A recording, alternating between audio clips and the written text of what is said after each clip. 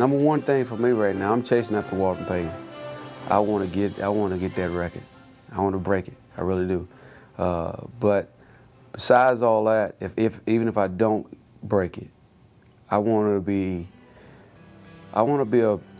remembered as a player that loved the game, loved his teammates, and played for his teammates. Yes, yes. It's a fan's question, okay. Right? Do you remember most scoring touchdowns in the Super Bowl?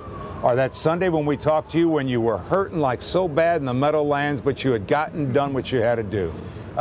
You know, I think the Meadowlands I try to put so far in the back of my mind in terms of that game because of the physical pounding that I received during that game. And I try to remember a lot more lighter stuff that I can really, truly enjoy. Stuff that can take my mind away from the pain. Not like Cal going to take me away, but just get me in another place.